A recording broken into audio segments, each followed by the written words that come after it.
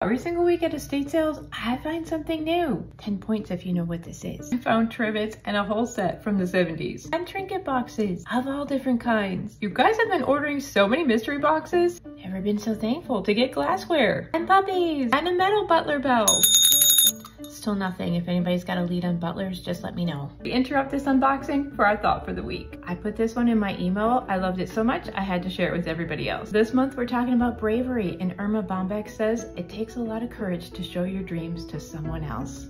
I'm kind of showing you my dreams this month, and I would love to hear, what do you dream of? What do you need to be brave for? Also, if you don't get my emails and you want them, hit all those buttons. Things like these are part of the whimsy of Whimsy Barn. Swan vases and figurines and more animals. We can't forget guys like him. But also simple things like candlesticks and vases. And another butler bell for me to try. Well, we tried. And look at this huge, gorgeous piece. It does have a chip on the bottom, but I still think it's amazing.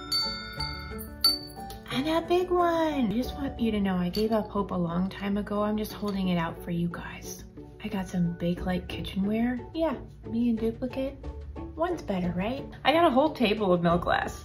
I mean, I didn't bring the table home, just the glass. In all sorts of shapes and sizes. I found a bit of the 70s and a rusted rooster, cherubs and leaves, and even some green glass. And you guys, it is such a crock. If we haven't met, I'm Sandy from Whimsy Barn. Check out my online shop, jump on the email list, and definitely come back tomorrow for more vintage goodness.